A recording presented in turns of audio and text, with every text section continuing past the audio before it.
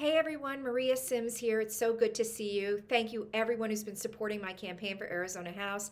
I feel your energy and I appreciate it so much. It means the world to me. Well, I'm here to report that she finally did it. Arizona Secretary of State Katie Hobbs has decided to pull the plug on online petition signing for all candidates on March 11th.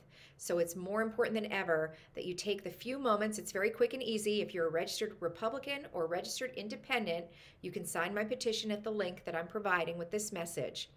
If you live in my old LD 28 and you live in, that means North Central, around the 51 Central Phoenix, Arcadia, Paradise Valley, Tatum Shea, Tatum up to Tatum and Cactus, you are qualified to sign my petition if you're a registered Republican or independent.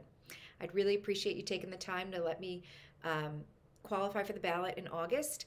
And of course, I would be honored to have your vote at that time. Now, I hope you get out there and enjoy some of this gorgeous weather we're having. Thank you, and I'll talk to you soon.